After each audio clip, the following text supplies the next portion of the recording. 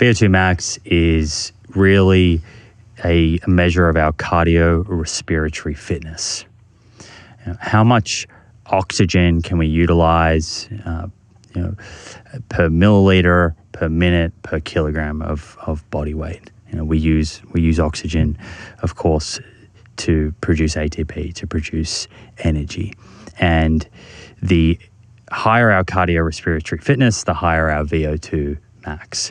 And when we go out and look at a population of, let's say, 50 or 60-year-olds, there's a couple studies now that have looked at this, and stratify people based on their VO2 max, their cardiorespiratory fitness, and you can put people into buckets, low, below average, average, above average, elite, for example.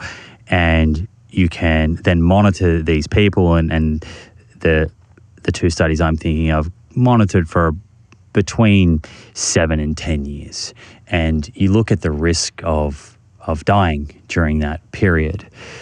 Compared to people that have low cardiorespiratory fitness, a low VO2 max, people in the elite category are 5 times less likely to die during that follow-up period.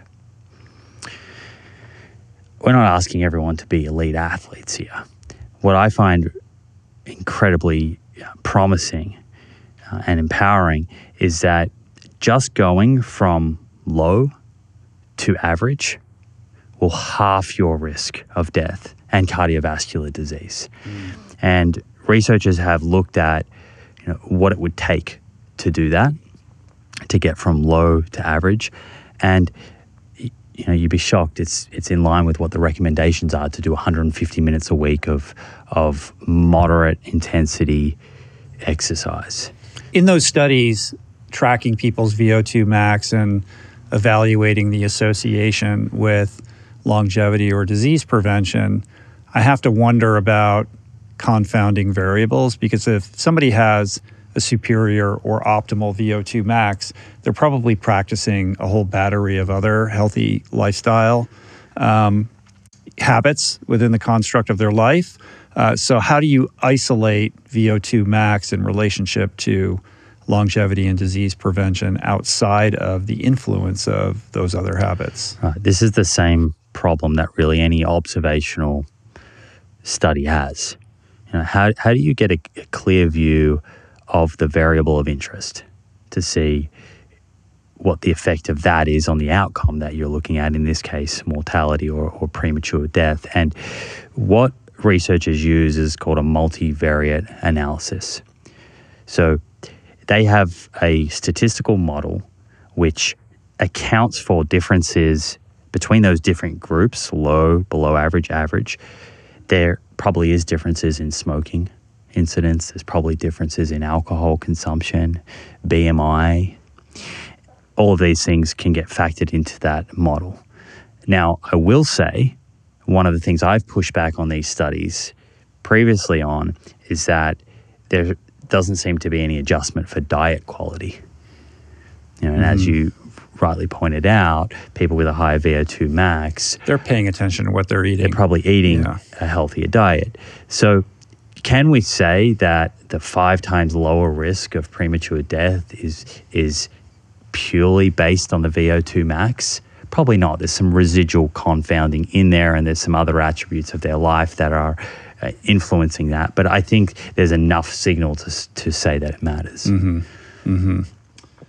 VO2 max was something I had previously thought in my youth was a genetic predisposition. There are certain people who are born with a crazy VO2 max. They end up becoming these amazing elite athletes. But in truth, VO2 max is malleable. Through lifestyle changes, you can influence and increase your VO2 max. So this is to disabuse anybody who's like walking around with that myth in their head. Right. And there's I think I understand where that's come from, because there's great debate. If you speak to endurance athletes and coaches that have been in the space for a long time, they'll talk about case studies where people have increased their VO2 max by 40 or 50%. And then you read the literature, and quite often they'll say you can probably increase VO2 max by about 10%.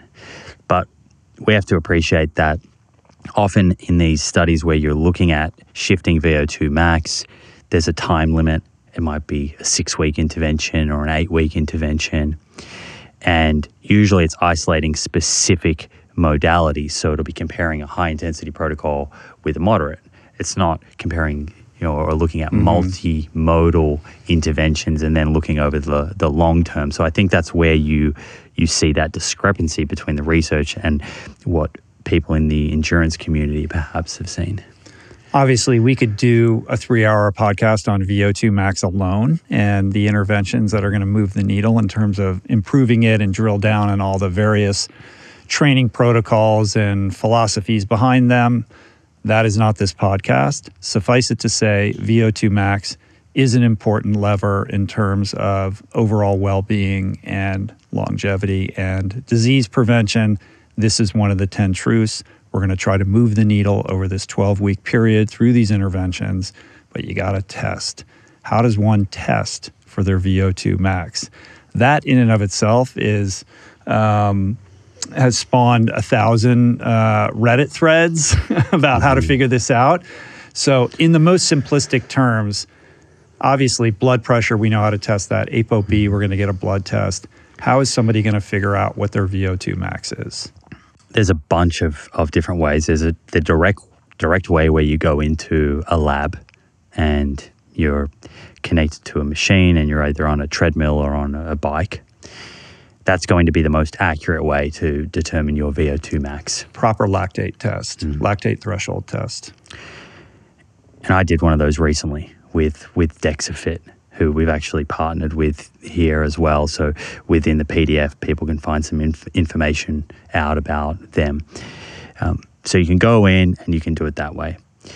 But I wanted to make this challenge as accessible as possible for everyone, and not everyone's going to go in and do a VO2 max treadmill test. Although if you have access to one of those labs and you can afford it, I would highly suggest it.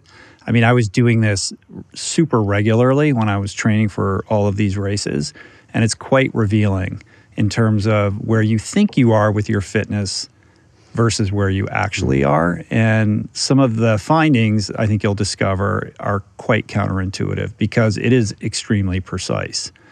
If you can't do that, go ahead. Sorry, I interrupted you. I went on my own tangent there. I'm telling you not to do it. I'm doing it myself. So I know. Should we start? We're keeping this on. We're on the highway. We're on the super highway here, Simon. We're chugging along. We're doing good. Keep it going. I feel like how do we do this? How do we do the VO2 test at home, man? Come on. You've set a precedent. Yeah. Tangents are completely acceptable. So you can do a beep or a shuttle test. This has been done in studies where they've looked at. Did you ever do a beep test or a shuttle test at school? What is that? So, I know that's part of this whole thing. I have no idea what that is. I just run slow really far. All this running back and forth and all the high intensity stuff, this is a new world to me. There's a lot of people listening right now that are having flashbacks and are thinking, oh no. The beep test was the thing at school that you tried to get out of. So you're running back and forth in the gym, picking up the erasure. You set up 2 cones, 20 meters apart, which is give or take, I think it's 65 foot, right? And there's a beep, and you're running to the beep. You have to get between the 2 cones before the beep. And that beep gets progressively quicker and quicker and quicker and quicker. So the amount of time now that you can rest at each end is getting shorter and shorter until you get to a point where you're sprinting from one to the other. And ultimately, if you miss one beep, you have the opportunity to make it back to the other end and you can stay in the game. But if you miss 2 beeps, you fall short, you're out. And at that point, you will have a reading like level 9 shuttle 3.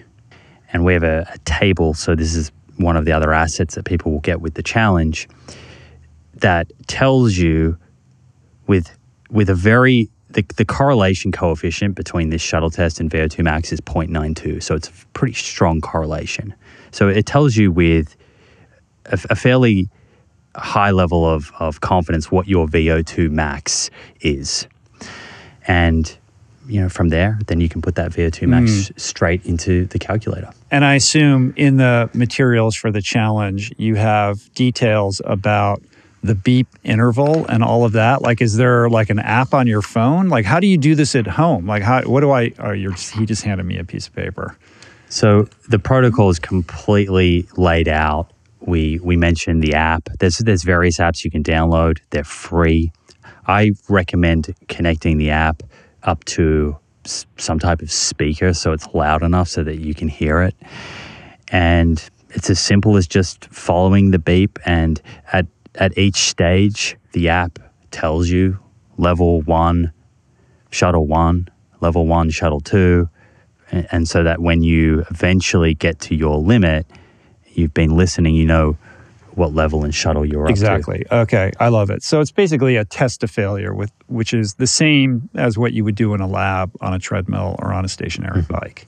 Right, but you can do it on a basketball court, any flat surface. And you don't even need a heart rate monitor. Is heart rate part of this? Nope. It's just you're at your level. Wherever you reach failure, that's going to dictate where you're at. And then that gets calculated in terms of your age and what else? Like, does your body weight factor into that, or just age and gender? Age and gender. So you just need a flat, hard or firm surface, your runners, joggers, and the app. There's many that you can find that are free to pace you. That's all you need.